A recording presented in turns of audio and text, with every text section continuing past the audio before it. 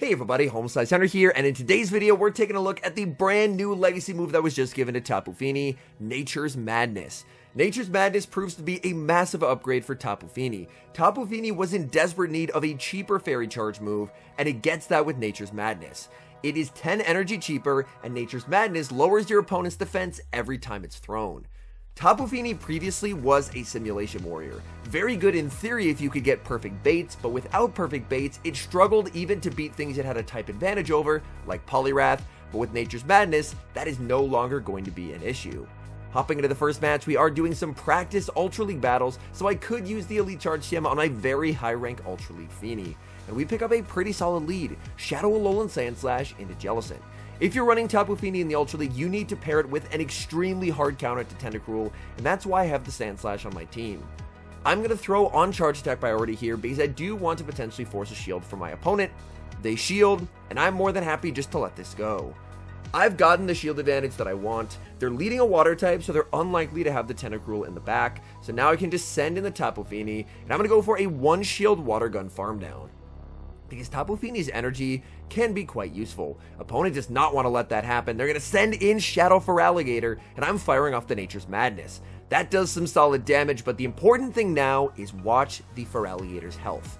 Previously, Water Gun does 2 damage per turn, but after a Nature's Madness debuff, it does 3 per turn. So, as we're going to see here, something very fun is about to happen. They shield up the Surf. They're going to try and make it two more Hydro Cannons. They're at Hydro Cannon number 1. I'm going to shield. They're going to try and get there, but thanks to Nature's Madness guaranteed debuff, I Water Gun down a Water type and exit with energy. Opponent makes a sensational catch, sending in the Dragonite, switching in the Jellicent to catch the Nature's Madness. That's a beautiful catch by my opponent, but even with the catch, unfortunately, this is still just going to be game over, as I can send in the Gliscor, and even with the small energy advantage that my opponent has, Gliscor is going to be able to outpace and take the win. But I feel like that's a really good example of how Nature's Madness can take over games. The ability after landing a Nature's Madness to buff up the water gun damage, farm down and exit with energy, makes a dramatic improvement over what Moonblast could do previously. Terrible lead in the next match, leading Alolan Sandslash into Skeledirge. I throw one Shadow Claw and switch into the Gliscor because I actually end up deferring the Incinerate damage onto the Gliscor, so I have an energy head start on the Sandslash, but I'm still at 100% full health. I build up to the Earthquake, bait with the Aerial Ace, and I'm able to get a shield. Opponent is going to bank energy on the Skeledirge, and in comes the Greedent to absorb this energy. I fire off the Earthquake, that does some very nice damage. Looking to farm up with the Gliscor, opponent is going to fire off the Body Slam just before I'm able to make my next charge attack. The Body Slam will pick up the KO. I'm going to send in the Sandslash. I'm more than happy to absorb a Crunch or two, because in the Ultra League, Alolan Sandslash can actually take that hit, but it looks like my opponent is actually running Trailblaze on the Greedent. So they are stuck throwing only resisted charge attacks here. They're going to go for Body Slam after Body Slam. I'm going to look to farm up to the back-to-back drill runs as I win charge attack priority, because I do want to exit with energy to threaten the Skeledirge. Opponent, are they going to be sending back in the Skeledirge? They do, and I'm going to throw 2 Shadow Claws and the drill run. If they shield, I'm going to throw 1 Shadow Claw and switch, so again, I am transferring that Incinerate damage onto the Tapu Fini. And now I have a tough call to make. I shield, I get baited, that's really not ideal, but now, you know what, I'm just double shielding, because this is probably going to be the Shadow Ball, and there it is. Let's see what's in the back. It is a Golisopod, and this should be looking pretty good for me here. Again, another situation where I can go for the Nature's Madness, get that debuff, and suddenly, I don't need to throw another fairy move. I can overfarm, pick up a knockout with the Surf, because even though it's resisted, their defense has been debuffed, and then I'm going to have energy to be able to get rid of the Skeledirge. Nature's Madness is just such an incredibly good setup move, and the synergy that it has with a one-turn fast move is terrific. Because I can get this farm down, they can send back in the Skeledirge, Tapu Fini will very comfortably make it to the Surf, and something that Tapu Fini isn't really used to doing is kind of 1v2ing endgames, and it's doing that quite a bit so far. We've got a bit of a core breaker on the lead in the next match, leading Shadow Alolan Sandslash versus Shadow Feraligatr. I can survive 1 Hydro Cannon, so I am going to let this through. I will look to overfarm quite a bit, and then fire off the drill run. Drill Run doesn't knock out, but it does some very nice damage and can put it into farm down range. Opponent is going to commit the shield. Oh goodness, there's a little bit of a frame drop. Opponent tries for a snipe with the Zygarde, and I'm able to switch out, save my energy, and send in the Gliscor. Gliscor at the very least does force the Zygarde to go for Crunch, which is their worst charge move. Unfortunately, they do get the defense drop, which is less than ideal. No point in baiting a Zygarde, I go straight for the Earthquake. Zygarde is forced to fire off the Crunch. And now, what I think I'm going to do is honestly just send in the Tapu Fini and just go for a one-shield full Water Gun farm down. Because Tapu Fini's energy, unless there's something like a Tentacruel in the back that completely walls me, is very, very valuable. So I am going to respect the potential Earthquake. Opponent ends up going for the Crunch, fishing for a debuff, and now we see why. In the back, there's a Shadow Dragonite. Now, Nature's Madness doesn't have the same base power of Moonblast, but look, it still is just going to one-hit KO the Shadow Dragonite. So it still packs quite a punch. Back in comes the Feraligatr, and now my opponent's in an incredibly terrible spot. Do they shield the Nature's Madness and then have a -1 Drill Run land? Or do they no-shield the Nature's Madness and then save the shield for the Drill Run, but they're already on 1 HP? The mind games that can be played endgame with Nature's Madness's ability to debuff are just incredible. And here, I'm going to be able to farm down the Feraligatr and the Zygarde, and we take the win. We've got a terrible Core Breaker on the lead in the next match, leading Shadow Alolan Sandslash into Virizion. I try for the catch, but I am unsuccessful, and my opponent is going to be able to fire off the Leaf Blade into the Gliscor. In comes Feraligatr. I'm going to go for the Aerial Ace just to try and get some damage before my opponent makes it to a move. Aerial Ace is not going to do a lot, and this is a battle of Shadow versus Shadow. I do decide to shield because I do want to try and get my opponent lower, because if I can potentially put them into a Water Gun farm down range for Tapu Fini and get an energy advantage, that would be quite nice, because I am extremely weak to this Virizion. My opponent is going to fire off their charge attack right as I'm able to make it to the Aerial Ace. I'm just going to let this through and then go for the farm with the Tapu Fini. Tapu Fini is going to be resisting Feraligatr's entire moveset. There's nothing Feraligatr can learn that would allow it to hit the Tapu Fini, so I can just farm down, and we'll have to see, do they send in that Virizion? In comes the Virizion. Due to the faster pacing, I'm able to outpace the Virizion and make the Nature's Madness. They let it through. That does massive damage, and now this could get a bit interesting. I'm going to commit the shield on the Leaf Blade. I have to try for the catch here. I try for the catch, but my opponent anticipates the play, and they send in Guzzlord. It's a simultaneous swap. I do still see a win con, however. This is going to be an extremely tough game, but I do still see a win con. This should be able to force the final shield from my opponent, which is quite nice. What I'm going to have to do is set myself up for an incredibly aggressive farm down. If I can undercharge this and Water Gun down with the Tapu Fini to leave with the Surf, I should win Charge Attack priority over Virizion and win the game. This is going to be really close. I think I did get the undercharge right, but the question is there Switch Clock up? The Brutal Swing lands, the Switch Clock is up, and the plan is foiled. Made it as close as I could with that bad of a Core Breaker lead, but unfortunately, we're unable to win the game. The tough leads continue in the next match as I lead this Shadow Alolan Sandslash into another Shadow Feraligatr. Feraligatr is going to try and go for the Charge Attack priority tie. I'm just going to go for extra energy and just tank this Hydro Cannon. I will go for the Drill Run, again, looking to deal some damage onto the Feraligatr, but unfortunately for me, the Feraligatr is going to shield and say no to me getting any serious damage. I think I'm just going to let this through. If I shield, they can just shield back and farm me down, and I'd rather just send in the Tapu Fini, because again, Tapu Fini is a complete wall to Feraligatr energy. The Tapu Fini Feraligatr matchup is also one that is helped quite a bit by the fact that you have cheaper fairy damage, as getting to a move 3 Water Guns faster doesn't seem like a lot, but over the course of a game, it can really add up. It's a Tapu Koko in the back. That's not great. I'm going to switch out. Opponent sends in a Dragonite as the final Pokemon, and this, weirdly enough, actually feels winnable. I have an energy advantage, and I have a shield advantage. I think I can go for a 1-shield farm down.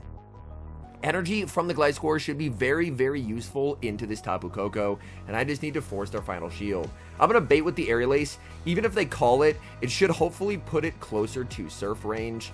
The threat of an Earthquake is able to force the shield, which is massive. My opponent will fire off their energy. I could shield and go for the Quake, but you know what? Let's have a battle of Tapus. The Tapu Fini versus the Tapu Koko, and Tapu Fini again with that cheaper fairy damage coming in clutch. Nature's Madness picks up the KO onto Tapu Koko, and we take the win. We've got an opposing Tapu Fini in the next match, and it's a shiny one as well. Definitely one of the better shinies in the game. Opponent goes for a save switch into Greedent, and Greedent save switch, even though I have a pretty good answer in Gliscor, if they correctly shield Earthquakes, things can get a bit uncomfortable, especially because I was very slow on the switch there, which is definitely not ideal. I'm going to be firing off the Earthquake. Earthquake does get shielded by my opponent, and that makes things quite uncomfortable. I still can tank one more Body Slam after this, and the nice thing, since I'm a flying type, is they're never going to be able to Mudshot me down. Because Gliscor at this health range, there's just no chance they're ever Mudshotting me down, but the threat of that Body Slam is always present. I'm going to commit the shield and go for the Earthquake. Earthquake, even if they no-shield, it will not KO, and they are just going to let that through. I'm going to look to farm up some energy, go for the Ice Punch, and they do get the catch. Oh, that is so unfortunate. I should have just gone for the Drill Run, as it's not that much more expensive. But unfortunately, they do end up getting the catch. I can land the Drill Run now, but this is very uncomfortable. I will no-shield. A Surf, not going to be enough to knock me out. I will be able to make it to a last-second Ice Punch. I decided to go for an Undercharge here. I'd love to leave them at 1 HP, but unfortunately I don't Undercharge enough, and now they can send in a Shadow Charizard. Of course, this is amazing for me because I have the Tapu Fini, but it is going to be a little bit awkward considering that there is still the Greedent in the back, and Greedent does have a move banked. I'm going to let this through. They will go for the Blast Burn. I'm just going to look to farm up. This is only a Dragon Claw. My opponent is just trying to put me into Body Slam range. I believe they have 5 Mudshots stored, which means if they're 3 off the next, I should just be able to farm down. So I'm looking for the farm down. The game freezes. Luckily, they don't make it to a move, and I'm going to be able to take the win. But that frame drop right there, I was stressed about that frame drop, but luckily enough, we're able to take the win. Terrible lead in the next match, leading the Shadow Alolan Sandslash into Annihilate. I save switch into the Shadow Gliscor, and my opponent will respond with Feraligatr. Feraligatr will fire off the Hydro Cannon. That nearly KOs, but the Gliscor is barely able to hang on. The Gliscor goes for the Earthquake and is able to force a shield from the opponent. But so far, this has been some absolutely terrible alignment. We're going to have to see if I can fight back here, because this is not looking good whatsoever. I go for the Drill Run. I lose Charge Attack priority. From here, I'm fully expecting they're just going to be able to knock out the Sandslash, and I'm just going to have to trust in Tapu Fini to try and sweep. So I will be able to land that. Opponent sends in the Annihilate, giving up switch advantage, and I'm going to send in the Tapu Fini. Tapu Fini protecting itself against the Shadow Ball, but there's the Ice Punch bait. That's really not ideal. Unfortunately for me, the Annihilate ended up lagging there, so I wasn't quite sure of the exact right timing. In the back, unfortunately, it's Magnezone, so it's just a hard counter game, and those will happen. Here, I'm actually going to go for the Nature's Madness, because I want the debuff to be applied. The Nature's Madness does get shielded. They're now debuffed with their defense, and I have a tough call to make. I'm going to call the Mirror Shot bait. They have a Mirror Shot plus a Wild Charge, and unfortunately, I don't get the 50-50 call right, as my opponent does end up full stun in the Wild Charge. I can knock out the Magnezone, but the Feraligatr in the back is still too healthy, and one Shadow Claw from the Feraligatr means game over for me. We move to the final match, and Shadow Alolan Sandslash finds its target as it leads into a Tentacruel. Greedent save switch will swiftly be answered by the Shadow Gliscor. This time, I was not nearly as slow on the swap as I have been in other games, which is quite good. My opponent tries for a Crunch debuff. Luckily, they do not get it. I go for the Earthquake, and my opponent does get the shield call right. Maybe I need to start baiting Greedents, because Greedents are correctly shielding my Earthquakes a lot of the time. Greedent with a massive pacing advantage, but again, this health range, they're not going to be able to pick up a KO with a Body Slam. So now I'm just going to farm up, go for the Earthquake again on Charge Attack priority, and they can survive this. I am going to be shielding up their move because I desperately need to keep switch advantage. If Tentacruel gets on my Tapu Fini, then this game is over. I am going to fire off the Aerial Ace, again winning Charge Attack priority, and my opponent has a choice to make. Are they going to try and commit to a farm down? No, they're just going to let it through. Tentacruel gets farmed. I can now send in Sandslash in the back. It's Annihilate, and I can send in the Tapu Fini. And this is another matchup made dramatically better by the fact that I have Nature's Madness. I don't ever really have to worry about going for baits, because even if they shield the Nature's Madness, they get debuffed, and that makes the following Water Guns and Surfs do way more damage. So I can land the Nature's Madness, get a farm down, and make a Surf first, the Tentacruel. So I am going to fire off the Surf. Oh, I try to go for the Surf, I guess I clicked it too late there, and now suddenly this gets uncomfortable because I didn't click the surf in time. When I played it in the moment, I thought that it was the game's fault, but looking back on it, I actually think that's my fault. I was just trying to maximize the water gun damage before I clicked the move, and in doing so, I lost the move. And now this might actually end up being a loss. I do have a pacing advantage, but they have the energy lead. I have to double up to win, and I do see the poison jab go through, which means I do actually have this game won, because Shadow, Alolan Sandslash will win charge attack priority over Tentacruel. I mean, to be fair, Shadow doesn't affect charge attack priority, just Sandslash is a species, it's a higher attack, and we're able to take that win. All in all, I think this is a massive upgrade to Tapu Fini, and definitely worthy of an Elite Charge TM if you're looking to run Tapu Fini. One thing I will say, if you look at PV Poke and you try and sim it Moonblast versus Nature's Madness, it will oftentimes show that Moonblast looks better. That's because on PV Poke, being a simulation, they assume perfect baits. And when it comes to actual gameplay, no one's ever going to always land the nuke or always successfully get a bait call. That's just impractical. That's not something that even the best players will be able to do. Nature's Madness offers dramatically better consistency as a Pokemon neutrally, and way better pacing as well. 50 energy instead of 60 can be a very big difference maker in an end of a game where even one water gun can make the difference. So I'm of the opinion that Nature's Madness is a tremendous upgrade. I don't think there will ever be a need for Moonblast on Tapu Fini ever again. And I do think that this might actually make people start using Tapu Fini in the Ultra League again, which previously it was basically extinct due to the fact that it could lose to stuff like Poliwrath, but now with Nature's Madness, since it does have those debuffs and it has the faster pacing, it should hopefully finally actually be able to beat Shadow Poliwrath. Anyways, thank you guys so much for watching. If you're enjoying the content, make sure to leave a like and subscribe to the channel if you haven't. And a special thank you as always to our members here on YouTube. The support guys provide is sincerely appreciated. So thank you guys oh so very much.